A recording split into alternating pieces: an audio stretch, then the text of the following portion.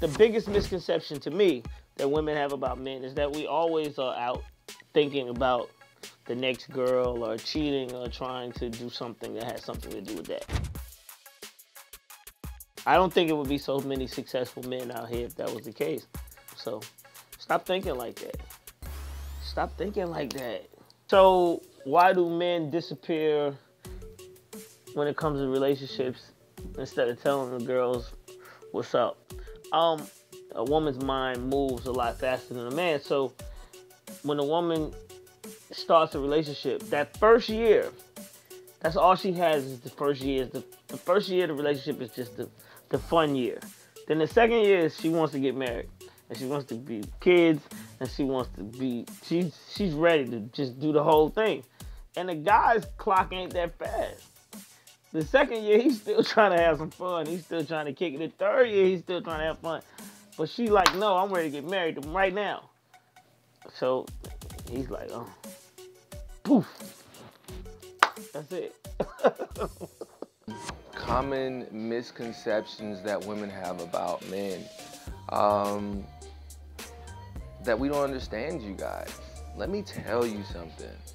Men, we understand nowadays that we don't understand. So what we're doing more than ever is we're listening, ladies.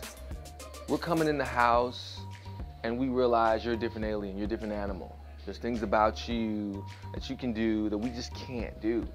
So at this point, we really appreciate your awesomeness, especially during Women's History Month. That's good to me. That's good to my soul as I think about it. You know, and like I said, more than ever, men were listening. It's almost like we're in this like therapist, psychologist place where we just want to sit on that couch. Well, we'll sit in the chair, you can sit in the couch. And just hear you talk about how they're trying to destroy you at work. How that bitch won't put some respect on your name. And we're just sitting there like, what? What did she say to you? Girl, you better, she's gonna find out. You damn right, babe. Okay. All right, you be strong. You be strong, babe. Why do men disappear? Why do they ghost? There's a few reasons. I'm gonna touch on one, okay?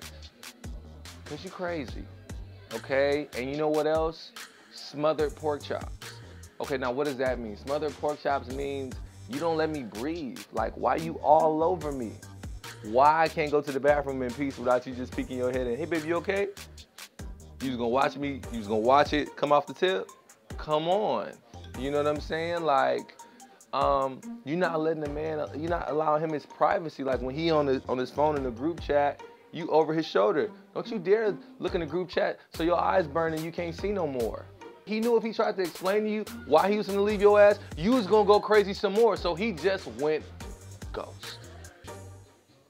One common misconception about men all over the world is that we're only out for one thing, and that couldn't be farther from the truth. Once we get past the blinders of sex and then the physical attraction, that's when we really get to see who you are.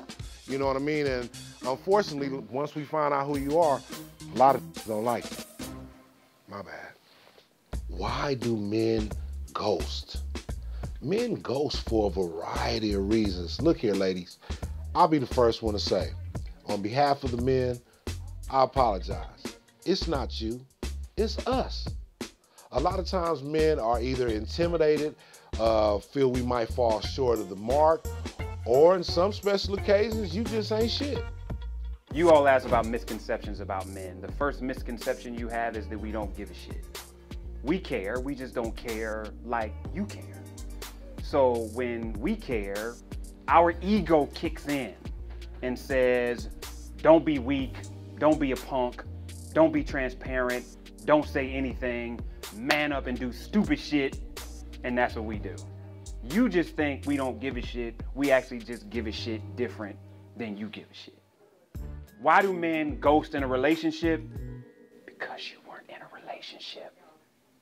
I think the most common misconception about men that women have is that, you know, a lot of times when it all goes bad, that we're not hurt. We really hurt, okay? We just don't want to show you that we hurt.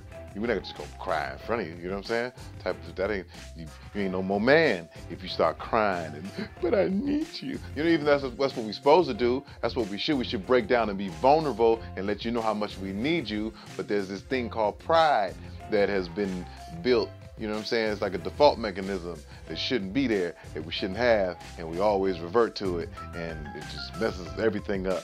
So we do care, we do love you, we do want you back, we do have feelings, all right? We just don't know how to express them. You guys also want to know why men disappear sometimes when it comes to dating instead of just being straight up. I think it's a young thing, you know what I'm saying? Like, it's when you're young in your mind as a young boy, as a young man, sometimes you're not ready for that confrontation. You know what I'm saying? You're not ready to have that tough conversation. You haven't learned how to have it yet. You know what I'm saying? So the easiest thing to do is to avoid the phone call or avoid the text, you know what I'm saying? Or act like it doesn't exist versus just coming out and saying, hey, I'm not totally feeling the vibe. You know, you don't want to hurt feelings or whatever it is, but it's just a thing where you just haven't evolved into a space where you know how to have that conversation. So, you know, sometimes women, you gotta lead us into it. You know what I'm saying? Lead us into that conversation. Is everything okay? Is there something you don't like about what's going on? You know, you gotta be the school teacher, you know what I'm saying, for us little boys sometimes. So that's what it is.